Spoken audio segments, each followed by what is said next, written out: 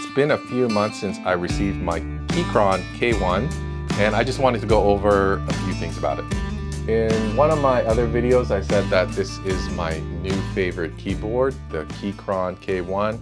I've had it for a few months now, and I just wanted to give an update on how I feel about it now versus how I felt about it then, and just go over what I liked, what I didn't like, and some of the quirks of this keyboard.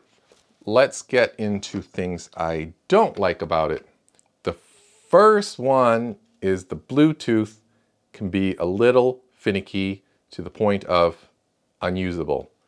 So at times when it's connected through Bluetooth, I find that I'll hit a key and it just starts repeating that key in the window, and that's very annoying and becomes unusable. I'm not sure what's going on in that case, but the workaround for me is just not to use Bluetooth and connect through the wired USB-C connection.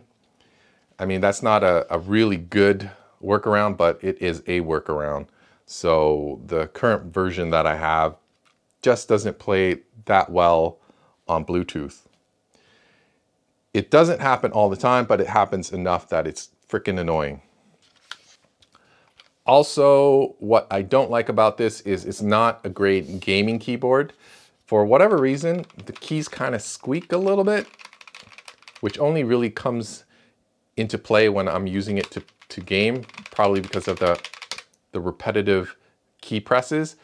So it's kind of annoying that way, and also coupled with the Bluetooth wireless performance, it's a terrible device for wireless gaming.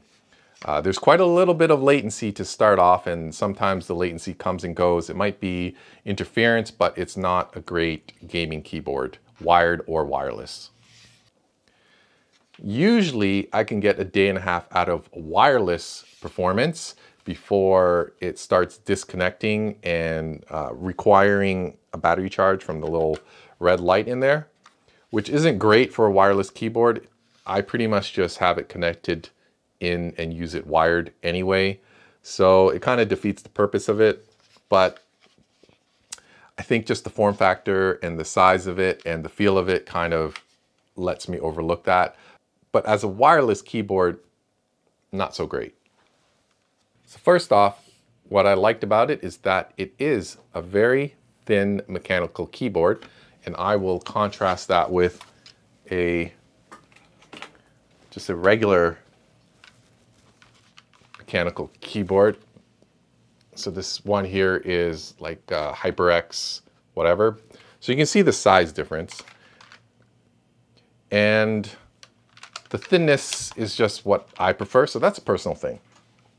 Second is that it does allow for multiple device hookups through the Bluetooth connection. So that's pretty cool if you have multiple devices that you want to switch between during your regular daily usage. And I found that useful in a couple of cases where I connected it to my desktop and then also the iPad. So I'm able to switch between those two devices fairly easily. And this is another subjective thing, but I do feel like it has pretty decent touch and feel. So it has a nice compromise between clickiness and also quietness and smoothness. So it's a mixture between a red and a blue keyboard, where the blue is really clicky and the reds have no click at all. So I found these Gateron browns a pretty good compromise. The build quality is also fairly good. It's made out of aluminum, it's pretty solid, and it has shown no sign of wear and tear since I bought it. So over the months of usage, my conclusion is that this has been my go-to keyboard for programming. It is not perfect by any means. The Bluetooth and the battery life really takes it down a couple of notches in terms of being a perfect keyboard. But I do like the low profile and the thinness of it, and it is a really comfortable keyboard for me to be doing things like coding all day long with it. So that is my review of the Keychron K1. Hope you found it useful. If not, then whatever. Bye!